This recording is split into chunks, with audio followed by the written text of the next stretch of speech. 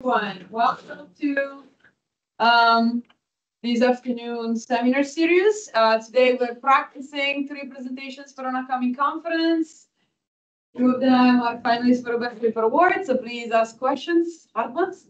And the way we're structuring this is about 15 minutes for the presenters and then 5 minutes for the audience, and then we rotate through. The first one, so I'm technically the host, I'll act as the chair of the of the session. So the first presentation today is by Mehmet Özkan from Ohio State University. And his paper is titled Data-Driven Personalized Energy Consumption Estimation for Plug-in Hybrid Electric Vehicles in Urban Traffic. And we went for a long time. All right, Mehmet. Thank you. Thank you, everyone, for the introduction. Today, I'm going to talk about our recent work with my colleague Ed Carr on the data-driven personalized energy consumption model for HEVs. Well, let me first talk about the data-driven energy prediction models in the literature. So over the past years, data-driven models have been again a lot of interest, and one of the applications was predicting energy of the vehicles. And there are main functions that we have seen in the existing works. So they can provide energy estimates accounting for the different driving conditions. And this can be depending on the traffic speed, road type, road grade turns, and also the assigned speed limits in the traffic. We have seen there are some limitations in the data-driven approaches. And the first one we have seen is there are limited work on the quantifying the relationship between the driver behavior model and energy consumption. And the second limitation we have seen is uncertain quantification in those models have often neglected a factor. So speaking on the uncertain quantification, what we are talking about is uncertain quantification in these models. So predicting energy consumption is a very complex problem, and there are some uncertainties coming in these models that can be because of the data set and data set structures. So we know the fact that energy consumption is influenced by different factors, including the driver behaviors. If one driver is aggressive, other drivers relax, so we may see different outcome from the energy consumption.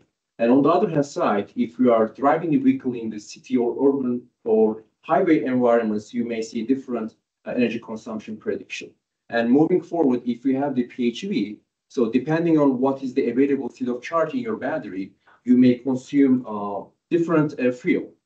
That's depending on whether you need to charge the battery or you can deplete the battery if you have enough battery range. So here we are trying to answer this question that can we design an energy consumption prediction model that can provide us an estimation and as well as also quantifies uncertainty in this prediction method. So we have analyzed the existing data-driven approaches, and what we can see, there are some limited works on quantifying the driver behavior with energy consumption model. What they do, they take the driver behavior, route features, and the vehicle conditions, and they can provide you what's the equivalent fuel consumption. If we are speaking of the plug-in hybrid electric vehicle, we have to consider equivalent fuel consumption rather than fuel consumption. So they are predicting the trip equivalent fuel consumption. So what here we are proposing, we keep the same input. What we are doing is we are changing the output.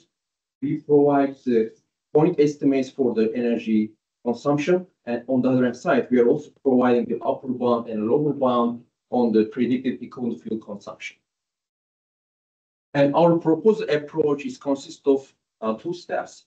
In the first step, we have conducted human subject study using the vehicle dynamics driving loop simulator at Carr. So we got some participants from the OSU and the Carr, and we collect the drivers' physical trajectories. So in this human subject study, we have asked the drivers to just operate their vehicle in the simulator as they will do in the real life, and we provide some real-time feedback such as the vehicle speed and speed limit of the route. And we collect their driver-specific trajectories. Once we have the driver-specific trajectories, we develop our data-driven equivalent fuel consumption model. We first identify the driver behavior model parameters for those drivers that we collected using their specific trajectories. And we augment this driver behavior model with the physical energy consumption estimator. So in this study, we are considering the energy consumption model of the 2017 Chrysler Pacifica, which has been calibrated using the experimental feed data from the NextCar Phase 2 project. And once we augment the driver behavior model with the Chrysler Pacifica energy consumption model, we are generating the data set to train our data-driven energy consumption prediction model. And this prediction model is namely conformalized quantile regression methods. So it uses the two benefits of the machine learning frameworks, which ones are the quantile regression and other one is conformal prediction. So quantile regression does not only provide a point prediction, it also provides the upper and lower level confidence intervals. And when we are moving to the conformal prediction, it enhances the quantile regression. It adapts the conformal intervals here. So to develop this data-driven approach, we have collected driver-specific data from the human subject study. And to do this, we simulate the urban routes, which is from the Columbus, and it has the 8-kilometer range. And we have 26 participants, and we have instructed the drivers to follow the speed limits and just drive as they would do in real life. And I believe maybe some of you were the drivers, and you basically receive real-time feedback based on your speed and also the speed limit that you are accounting. And what we have done also, we kept all traffic lights as green just to avoid any uncertainty coming from the traffic lights timings in this study. Once we collect the data, the next step is we would like to identify your driving characteristic using the driver behavior model. And what we did, we used the deterministic driver model, which is enhanced driver model, which has been developed by my colleague at OSU. We first identify your driver behaviors, and then we augment this driver behavior model with the HV energy consumption model. Once we integrate this model, what we are looking for, what will be your energy fuel consumption if we kept your driver characteristics. The core concept here is that we would like to generate rich data set so that we can train our data-driven energy consumption model. If we only use the driver's data from the simulator, that is actually not quite enough data. So we try to understand your driving dynamics, and we run Monte Carlo simulation to generate more rich data set. I'm going to briefly talk about this driver behavior model. So this driver behavior model consists of 3 different modes: freeway driving. So this is going to be on when there is no lead vehicle in front of you and when you are not approaching the stop signs or red traffic lights. And there is a car following mode. If there's any lead vehicle in front of you, that mode is activated. And once you have the stop mode, so if you have any upcoming traffic lights which are red, or if you have the stop signs, that mode is getting activated. So in this specific board, we were actually focused on 5 different parameters of this model that can represent the observed driving behaviors of the human subjects. So those parameters we can list as maximum acceleration, deceleration, and acceleration component, braking coefficient, and speed limit offsets. Now we have the model equations for this driver behavior model. Now what we have done, we calibrated those parameters using the collected driver-specific trajectories. First thing what we did, we segment our route into 8 different route segments. Why we did this? Because as a human driver, we cannot characterize your driver aggressiveness same as constant for entire route. We are talking about 8 kilometers here. So what we did, we partitioned the route in 8 different segments, and we tried to understand your behavior when you're approaching the stop signs and when you're actually approaching the highway, and when you face with the speed limit changes on the road. And we technically partition 8 different segments, and we identify your driver behavior parameters for each segment. And on the right bottom figure, we have the speed prediction error distribution. So what we can see, on average, we have achieved almost 2 miles per hour root mean square error using this EDM prediction driver behavior model, which basically verifies that we are actually capturing your behavior on average well. Now we have the distribution of these EDM parameters. As you can see from the figure, what we can analyze that there is a uncertainty in these parameters. So everyone has different own unique, the patterns. So we can see that each parameter has its own distribution. But as I mentioned, with identifying these EDM parameters, we have only limited parameters that we can work on. So we need to actually generate more data set that we can train this energy consumption model, right? So what we did next, we fit a multivariate distribution model in these EDM parameters. And for this one, we specifically use T-Coppola multivariate distribution model. And on the right figure, we can see that how the generated parameters using this T-Coppola distribution is overall matched with the calibrated parameters. Now we are moving forward the conformalized quantile regression based equivalent fuel consumption model. So let's consider that we have the data set we generated, and there is no unknown distribution in this data set, right? And we have the coverage level that we set it. So with this 1 minus alpha. So what does coverage rate meaning? So I would like to generate prediction intervals. Let's assume that alpha is 0.1. In this case, it becomes 0.9. So I would like to generate prediction intervals so that my observations from the driver, giving this 1 minus alpha, let's mention this 0.9, which means 90%. So 90% of the time, my new observations will lie inside that prediction intervals that I'm going to construct using this method. But to first identify the prediction intervals in your prediction methods, you first need to have a baseline regression. For this one, we are using the light gradient boosting machine quantile regression method. And this regression takes some inputs, which are the coming from the EDM parameters, as we talked before. And there are also 3 different parameters that equivalent fuel consumption range estimator takes, which are length of the route segment, speed limit of the route segment, and initial state of charge of the plug-in hybrid electric vehicle. So once we have these input variables, our output will become your trip fuel consumption, fuel fuel consumption, and the upper and lower level of the predicted trip equivalent fuel consumption. Now I'm going to talk about more mathematical details about this approach. So constructing prediction interval for this approach is involving different steps that I'm going to mention now.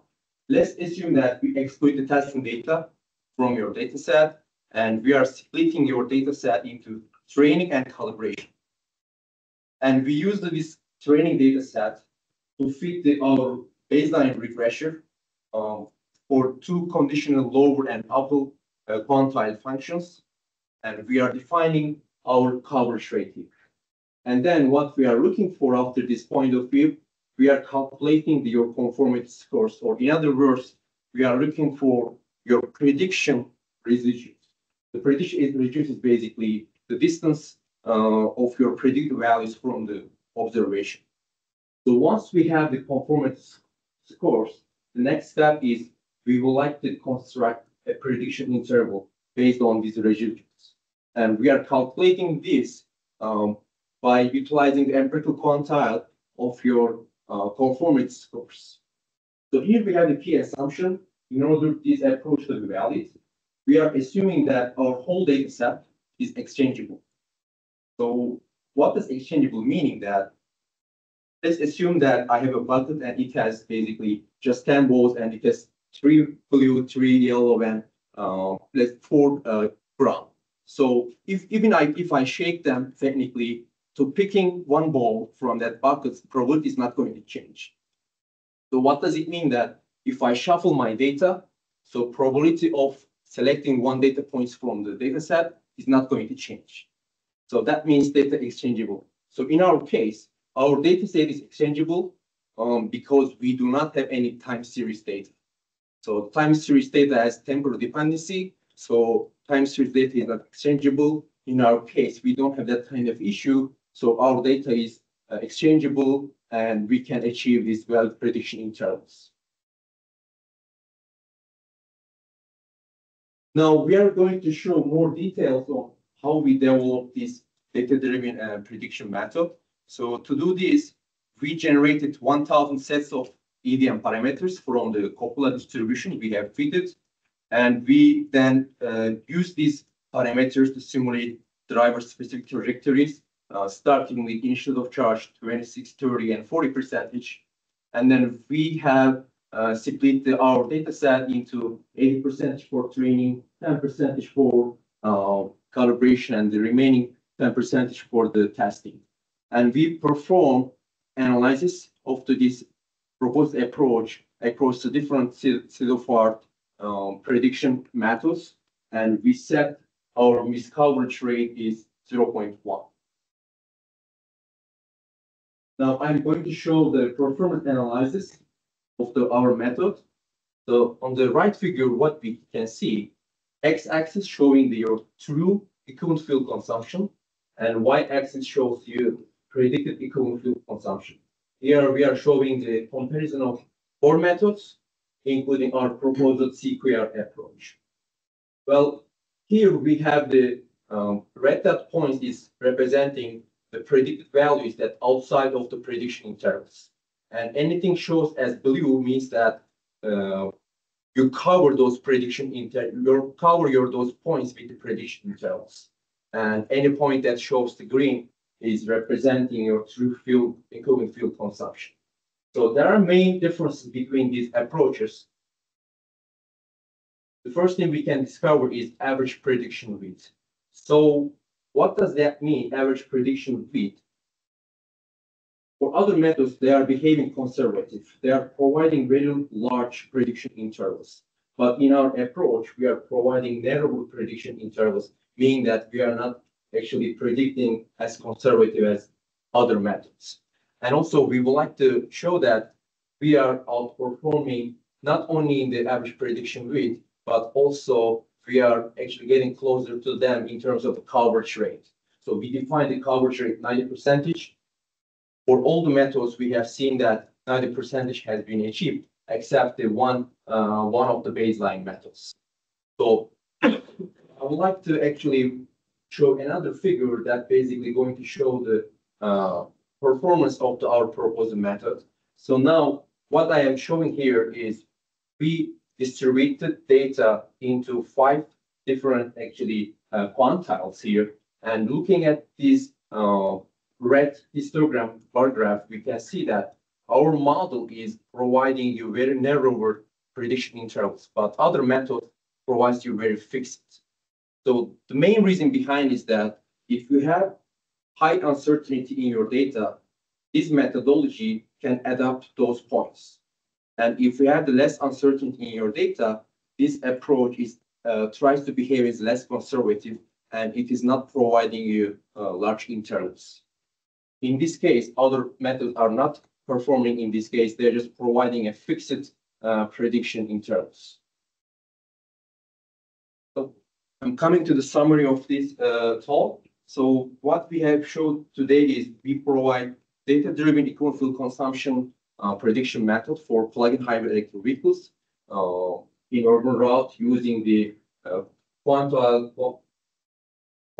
quantile approach. And this approach is predict equivalent fuel consumption, considering the individual driving behaviors, route conditions, and vehicle characteristics.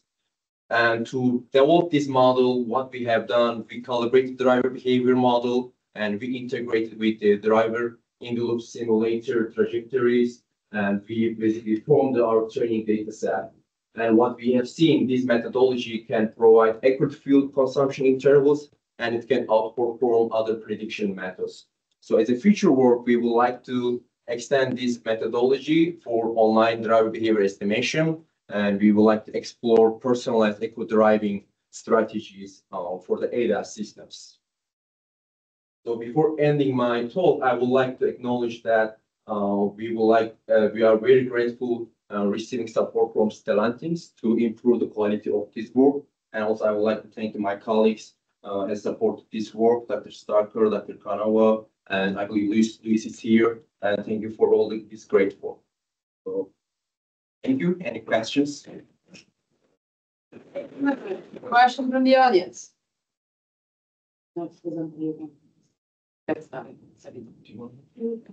Questions?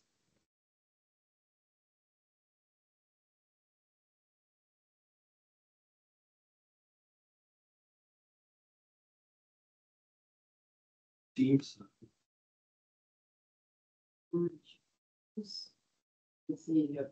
Okay.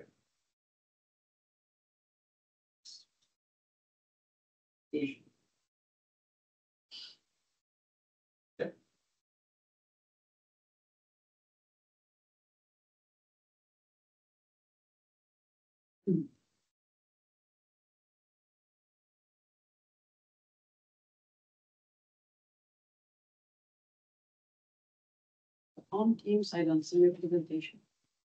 Nice.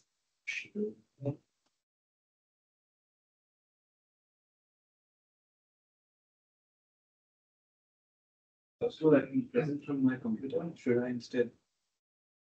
You can, you just have to log into the Teams. Keep the other meeting on so that they have the audio microphone.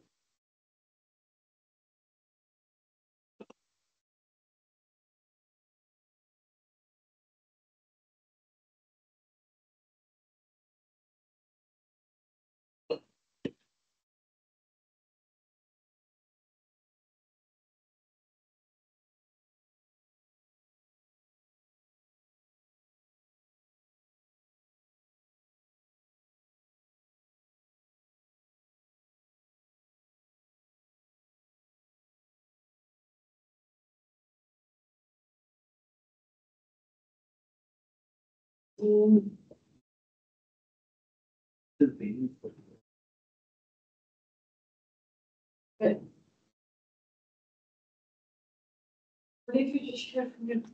Yeah, just join Teams from your computer. Yeah, that's what you should do, as long as you join through Right, the so I don't know. link that I. Right.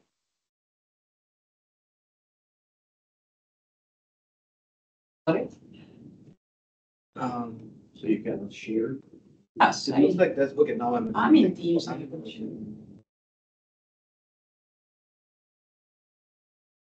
But then I don't think.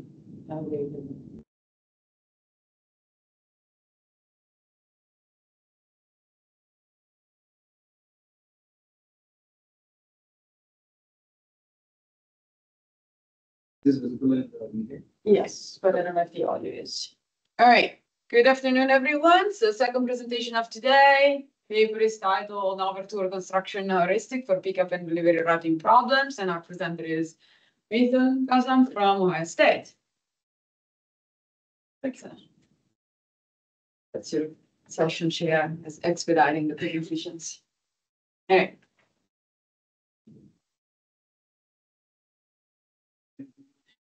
Thank you, Dr. Stephanie. Let's start with the traveling salesperson problem. So this is the idea of you have multiple cities that you must visit as a traveling salesperson, and now your task is find what is the shortest possible route that you can take, which visits every city exactly once and then returns to the origin. This is a very well-known problem in combinatorial optimization. And if you look at the problem formulation, we have this definition here, where we use a binary variable of xij to determine if the agent, that is the traveling salesperson, goes from city I to city j. There's a cost to move from city I to city j given by Cij, and the objective is, of course, to minimize the total cost of the total tour.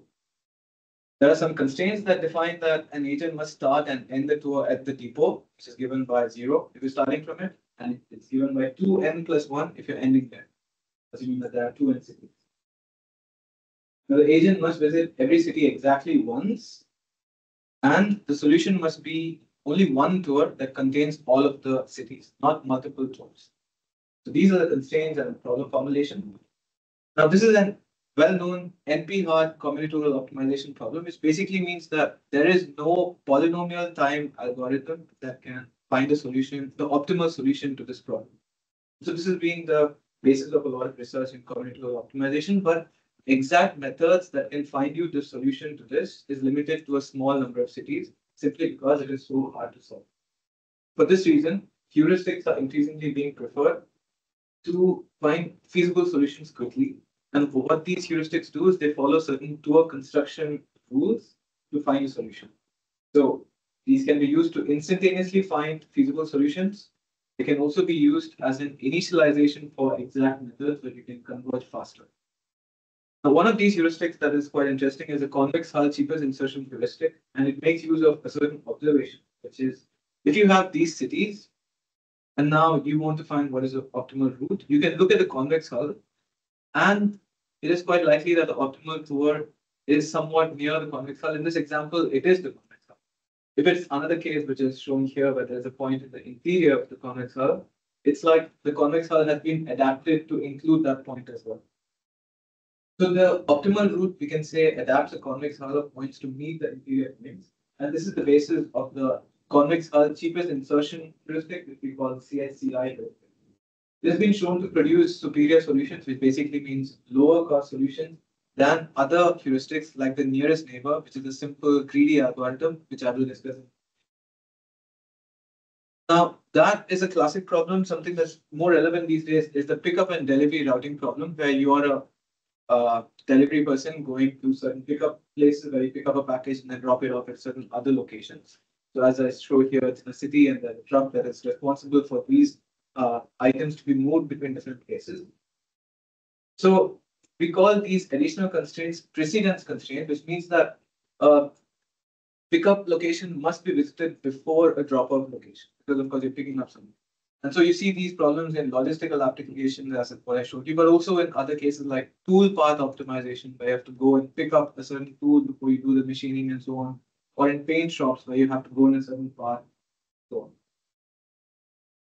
In this case, the problem formulation is slightly augmented. So the first part of the problem formulation is identical, which is the traveling salesman problem. But now we have precedence constraints.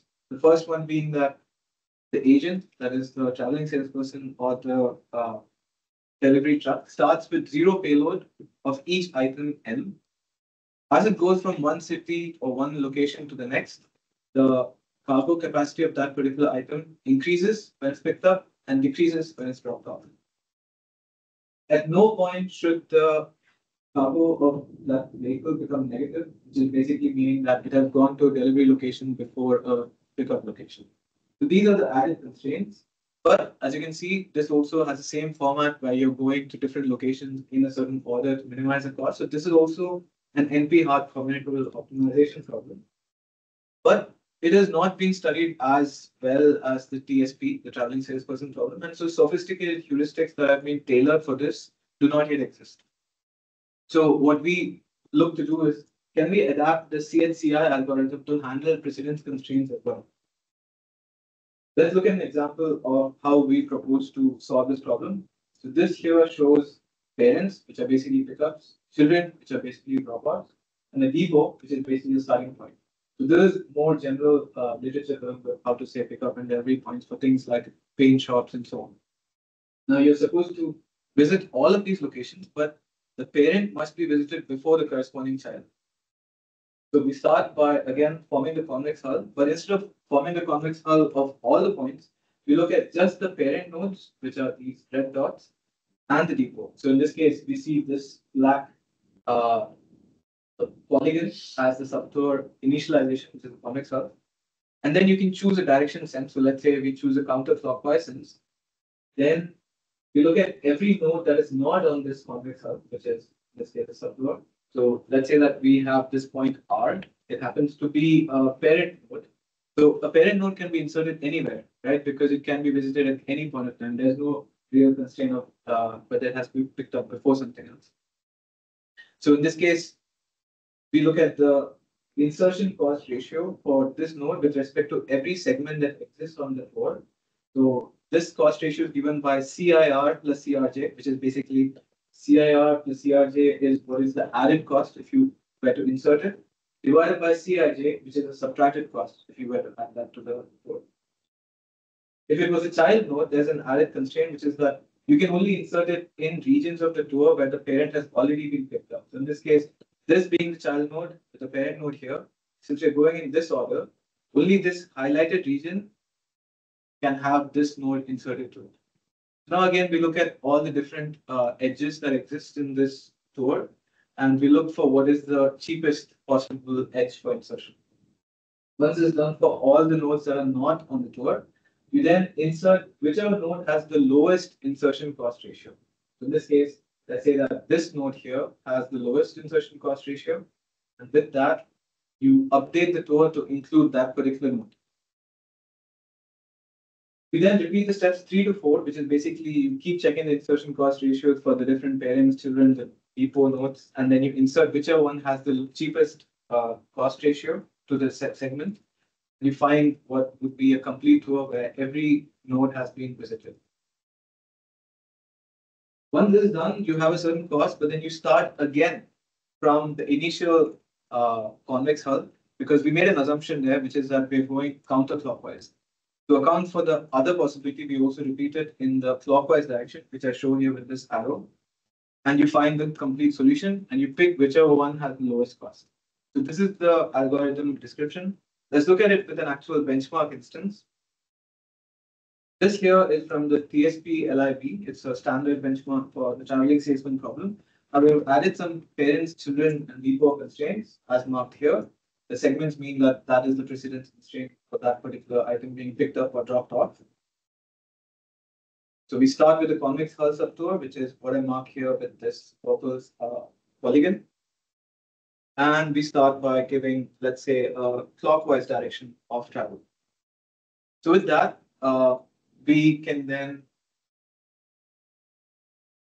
so then with that, the algorithm goes through all the remaining points. The highlighted segments here are what is the insertable segment. And we can see that it addresses every single point that exists. If it's a child node, only certain segments of the subtour are feasible. While if it's a parent node, any segment can be a feasible insertion. So with that, we go through all the points that exist and we find the final solution, which let's say costs 543 distance units. Then you change the direction of the travel. You start again. So in the beginning, you're going to be inserting all of the parent, the points at the periphery, because these are all happening to be parents. And then at some point, we reach a case where there is a child node. In this case, when the child node has arrived here, it now has only a certain feasible segment for insertion, and it gets inserted there, after which the algorithm continues and finds all of the remaining points. Okay. Let's say this is now the counterclockwise tour. Because it has a lower total cost, we then provide this as a CHCI algorithm output. So this is the CHCI algorithm adapted for the precedence constraints. Let's look at a benchmark algorithm as well, which is a 3D algorithm called the nearest neighbor algorithm, which is the only one that we found in literature. So in this, the idea is that you basically start from your depot, and then you go to the nearest feasible point, and you keep doing that. You keep going to the nearest feasible point until all the points have been visited. So if you look at this, it's much faster because the amount of calculations to be done is very minimal. You're just sorting the different points which are feasible and which is closest to the current. So with that, we find again a tour here. And this here is what we're calling the benchmark algorithm. Let's now also consider two different kinds of spatial layout. So there is a central children, which is what we've been looking at so far. So the parents are all situated in the periphery. And then there's a central parents case where the children are the periphery. So now the picker points are centrally located and the dropper points are on the periphery. We also look at multiple different instances of the TSP-LIB benchmark dataset. So this here is a different instance for the EIL 76. The previous one was EIL 51. And then once we analyze the performance for 60 different instances, what we see is that for the central children case, our algorithm outperforms the nearest neighbor algorithm in every single instance that has been studied. However, when we go to the central parents case, that performance is not found. And if you try to understand why that happens, if you look at the central parents case and we try to see what actually happens when we're running the algorithm, we start with a much smaller convex hull.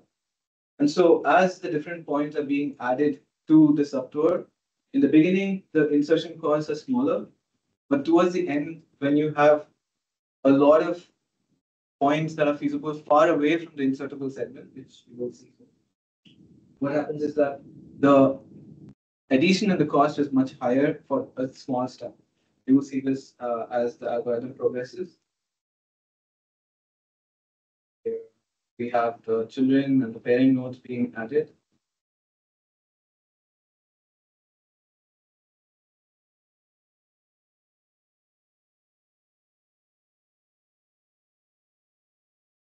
Yeah, so now you can see that the size of the segments is much larger. And because of that, the total cost that is being added towards the last few insertions is much higher. So if you look at the cost ratios, where we see that, so basically the x-axis here is the cost ratio of this R algorithm to that of the nearest algorithm. Whatever is on the left is good, which is why I said that for central children, R worked really well. For the central parents, it did not perform as well, which I just explained to you the reason why.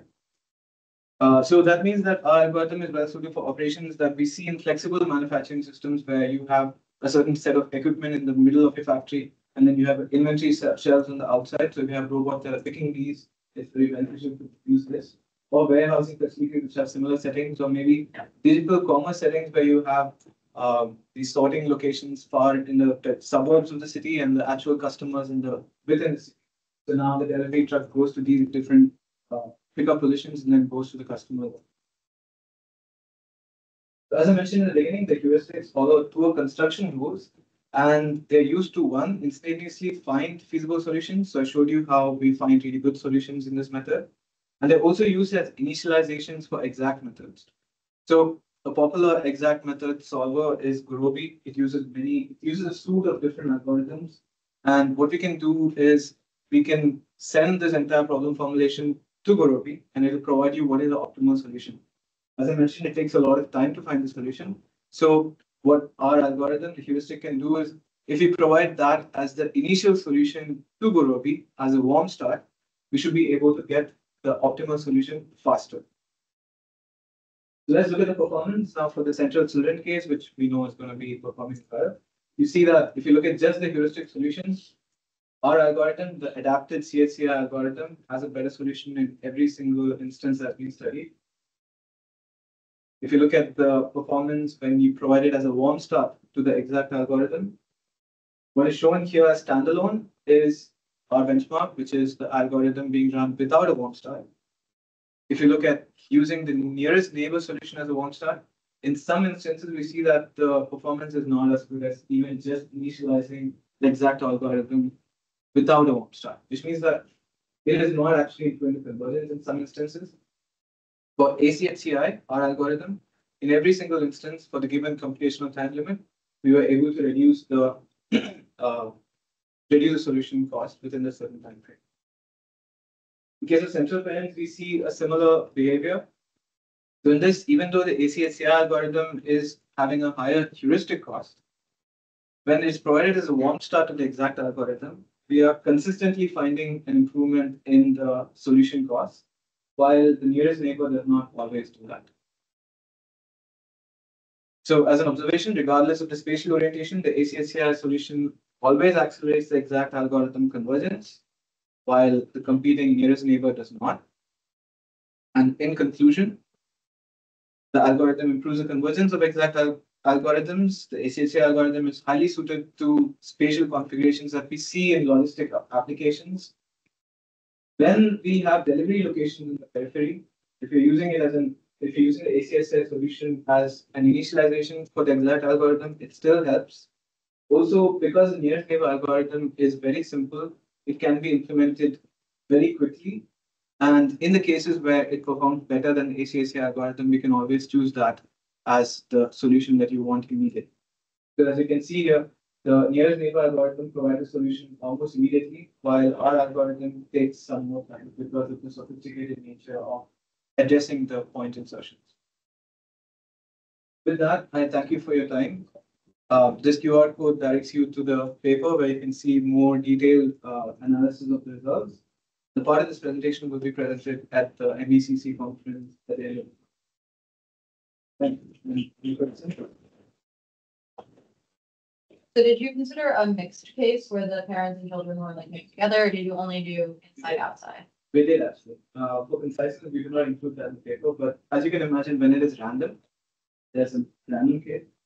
Our algorithm did perform better, but it was not something that we could replicate every time. So it's like, how do you define random? So if I had a Gaussian-based distribution, then it might end up again happening that the parents are centrally located. It was difficult to replicate, so for that reason, we could not include it. Good questions.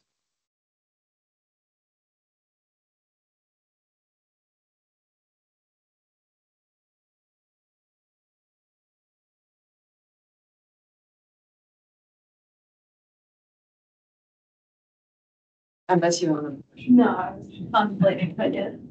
Could not come up with one that's not the same. Thank It's you. okay. Well, you'd be at MECC, so you have a month to contemplate some. All right, next presenter. I asked if they could hear the presenter, nobody responded, so I'm gonna go with yes.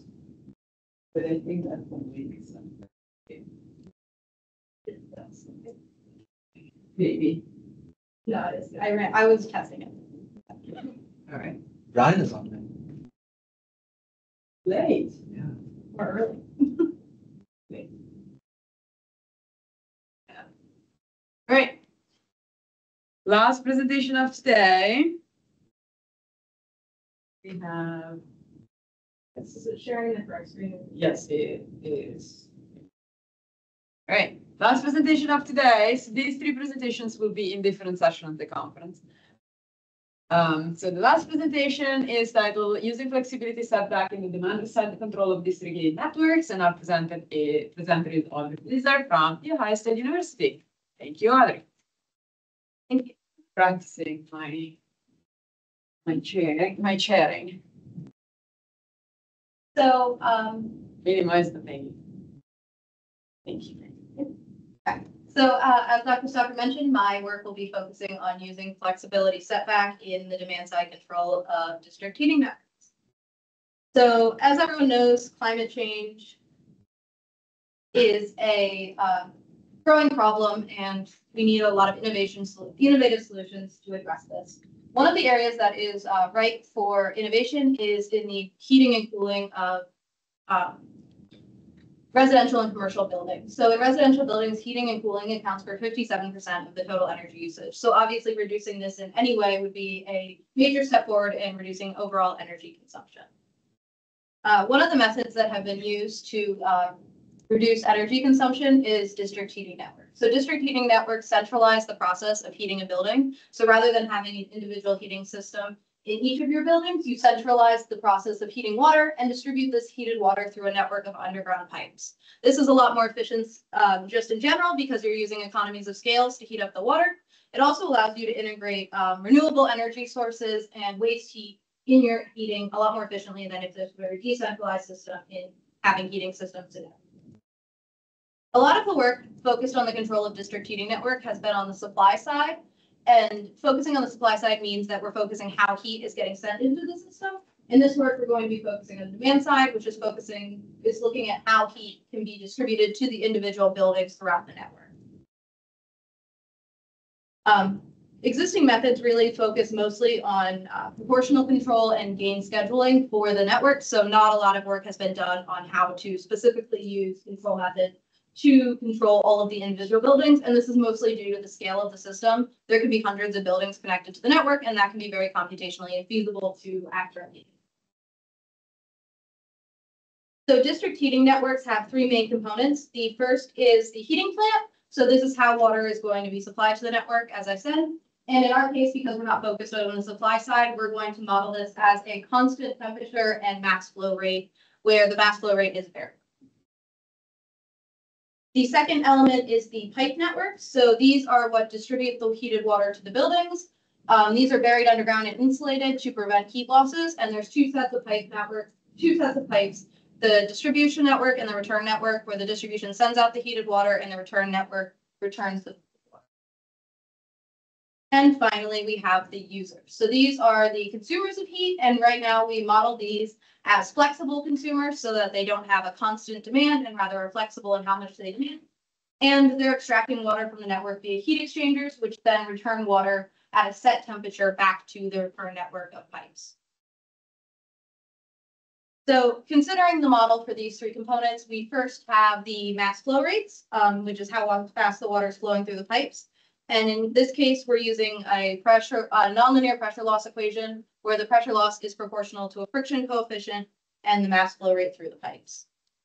Additionally, we look at the pressure balance, which ensures that the total pressure loss in every branch of our network is equal. And this is very similar to Kirchhoff's voltage law. And we also have our conservation of flow, which ensures that the mass flow into a node is equal to the mass flow out of a node, which is very similar to Kirchhoff's current law. On the temperature side of things, we have a conservation of energy equation, which is how we model the individual pipes in our networks, where we're assuming that the heat loss to the environment is the losses and the heat into the network is provided by the pipe upstream, which is our T-in.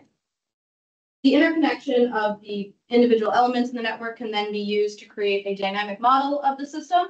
So here we have the temperature dynamics in all of the non-user edges is a nonlinear function of the mass flow rate and current temperature, where the mass flow rate is our control variable, and a function of our external inputs, such as the supply temperature and the ambient. So now we look at how we model the buildings. So in this model, as I mentioned, we're going to be modeling the buildings as flexible so that they don't have a constant heat demand relative to time. So here we use what's called a flexibility envelope to quantify how much flexibility a building has. We're able to assume that we have the supply heat based on the temperature of the water in the pipes and this constant return temperature, which we assume is met by the heat exchanger. And then you're able to calculate your building temperature. And from this, you're able to set up a upper and lower limit where you ensure your building does not deviate in temperature more than a given desired amount. Where these upper and lower temperature limits are actually a function of time, which is where we would get into the time varying flexibility. We're going to use this flexibility to resolve our control objective, where our goal is to minimize the losses in our system and ensure that the user flexibility, which is the second term in our cost function, is still maintained during operation. So as I mentioned, we're going to be using a time varying flexibility profile. So here, a lot of buildings often use a concept of setback temperature. So overnight, they will turn down the desired temperature of the building when the building is unoccupied. We're going to extend this concept to a setback flexibility, where we ensure that the flexibility envelopes are smaller during periods of occupancy and larger during unoccupied times. We have different flexibility envelopes for different types of buildings. So we have 4 different types of buildings we've identified in our system: residential, commercial, retail, and medical. We're assuming that the medical building is occupied all the time. So we have a constant flexibility envelope of 2 degrees Celsius entirely. And then in the other ones, it depends only on occupancy. So we have different increased flexibilities during periods of unoccupancy. So this is obviously, as I mentioned before, a very large scale control problem. So rather than solving it in a single centralized optimization problem, we're going to use a hierarchical control scheme to be able to resolve this. So our hierarchical control scheme relies on 2 levels. The first is the low level controller, which assumes that the subsystem is required to maintain a certain pressure loss, and then solves for the optimal solution, assuming that it's maintaining this pressure loss. This is then repeated for every subsystem over a variety of pressure losses, allowing us to scan the entire search space of total pressure losses. So this is the low-level optimization problem. We have that cost function, as I mentioned before, where we're minimizing the losses in our pipes and minimizing the deviation from our nominal heat demand. We also have the flow equations, which I mentioned here and mentioned previously in the modeling section. The only difference is that we now have the pressure constraint in 1D, which ensures that the total pressure loss is equal to that set value. Then we have our temperature evolution equations, where we calculate the heat provided to the buildings. And finally, we have the flexibility envelope constraint, where we have that time-varying flexibility. This problem is then, as I said, resolved over a series of total pressure losses and over all of our subsystems. So we'll have a total of 6 subsystems.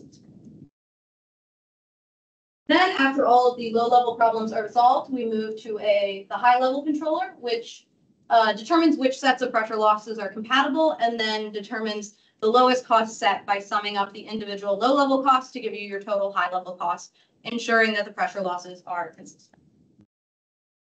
So this is the optimization for the high-level problem, and this is an integer programming problem. So we're using a selection integer. So this is just solved manually through groups and things. And then we have our pressure balance equation, where we have a slack variable because of the discretization of the individual subsystems, we use a slack variable to allow some deviation from our provided solution. And then we have to find the mass flow rate that we require from the plant, and we do this by calculating the totals of all the individual subsystems' desired mass flow rates. Finally, we have the rollout, where we send the desired total mass flow rate to the plant, and we set the valve positions based on the selected solutions from the low-level set. For this, we ran a case study using 20 buildings that were realistically selected in the Chicago area, as they have a district heating network already supplying their heat. The heat capacities were used for these 20 buildings were taken from NREL's Comstock and ResStock. Additionally, we took the ambient temperature profile for February, the week of February 2nd, and from the Chicago Midway area. And we used realistic network parameters for length, friction coefficient, and insulations, and we assumed a constant supply temperature of 80 degrees. This is the case study, so you can see how all of the buildings are connected. You can see that we have a variety of residential, medical, commercial, and retail buildings in our case study.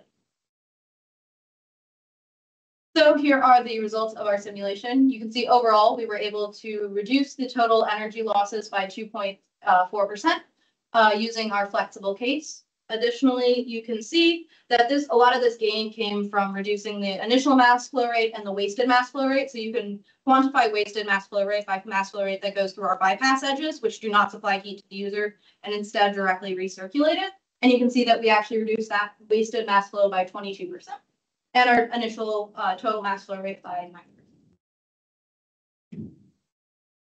And then this is just a sample of the used flexibility. So on the top row, you see the nominal demands of the 4 types of buildings that we were considering. And on the bottom, you can see how much each building used in their flexibility profile relative to the upper and lower limits. So you can see as the upper and lower limits are expanded, the buildings are able to use more of their flexibility without impacting comfort of the residents.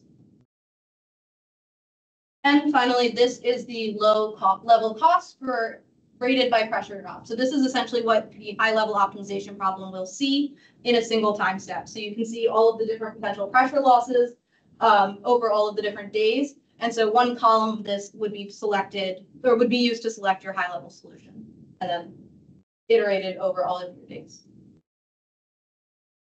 So in conclusion, we were able to show a 2.4% reduction in total losses as compared to our nominal case. Additionally, we're going to look to convert this problem from the hierarchical scheme that you saw to a distributed optimization problem to reduce this iteration, as you can see, that's required over a bunch of different pressure losses, and instead have a single solution. And we're going to try to figure out how we can partition the system to improve this performance even further. Thank you. Do you guys have any questions? Questions?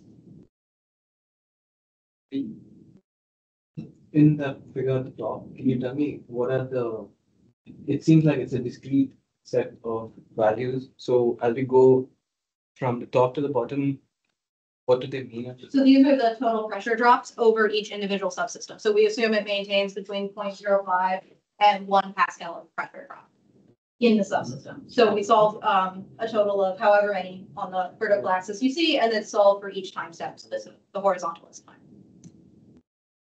And then it adds up the basically this feasible pressures over all of these, and that's your total cost. It's the sum of all of your columns.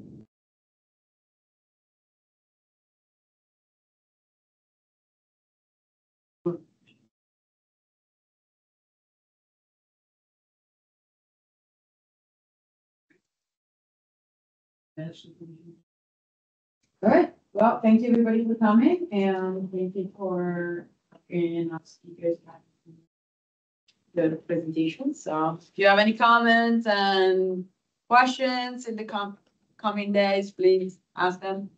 They will be presenting at the conference. All right, thank you for presenting today. And you